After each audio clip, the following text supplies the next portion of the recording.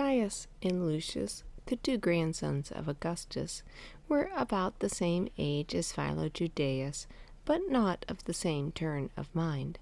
They were far more eager to ride horseback or play games than to study Greek philosophy, especially as they were still struggling with the language.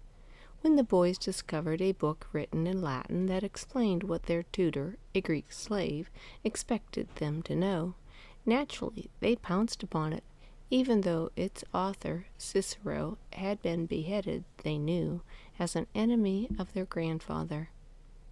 "Hide it," whispered one of them, as Augustus suddenly came upon them reading it one afternoon. But too late. Their grandfather took it, and the boys watched him in frozen silence. He slowly unrolled the book, reading here and there. Then he handed it back.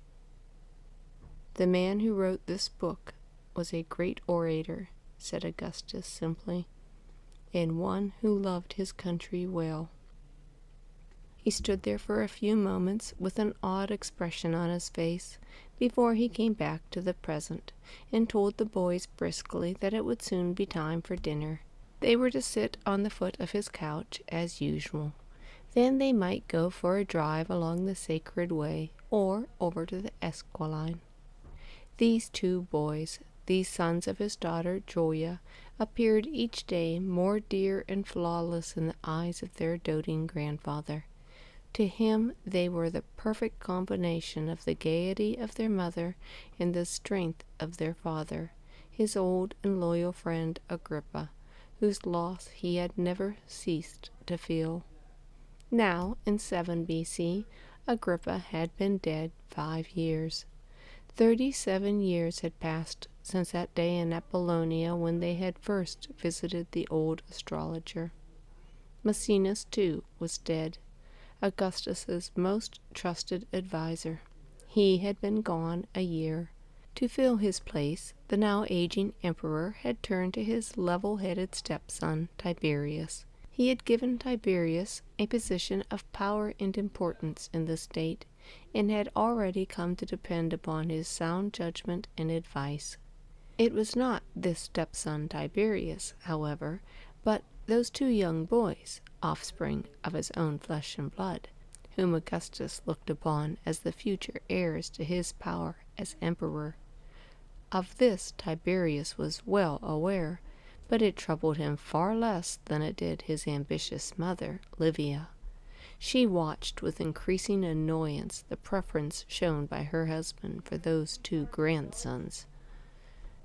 The chief source of annoyance to Tiberius was not the boys, but their mother, Julia, his wife, whom he had been forced to marry, and whose scandalous conduct was now the common talk of Rome, and had reached almost every ear but that of her adoring father. Tiberius had now purchased the beautiful estate of Maecenas on the Esquiline, but he took no pleasure in living there with Julia. The gardens and villas were always filled with her fast friends, a dissolute, noisy crowd of ne'er-do-wells who drank too much, laughed too loud, and idolized to excess a clever but degenerate poet by the name of Ovid. Tiberius had been wondering for months how much longer he would be able to endure the loathsome position he was in. Though disgraced by a wife who bestowed her favors upon so many men they could scarcely be counted, he still could not stoop to tell her father the truth about her. Yet, if he did not tell, he must continue to live with her, if he lived in Rome.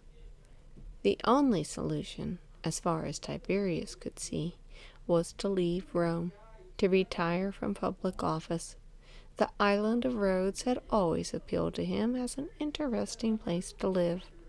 Rhodes was a center for teachers and scholars of both East and West. There he could read, study, and live the quiet kind of life that he enjoyed. Livia begged him not to go. He was all she had now, her only son. Drusus had been killed 2 years before in Germany. Augustus was astounded at the proposition. Leave Rome? Why, pray tell? For what reason? Retire from public office? Desert him, Augustus, now when he most needed his help?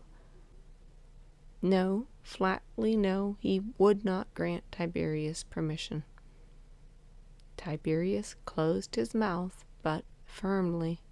He had made up his mind, and he was not to change it. For 4 days he shut himself in and went without food until permission was grudgingly granted. Then, quietly and quickly as possible, he prepared to leave.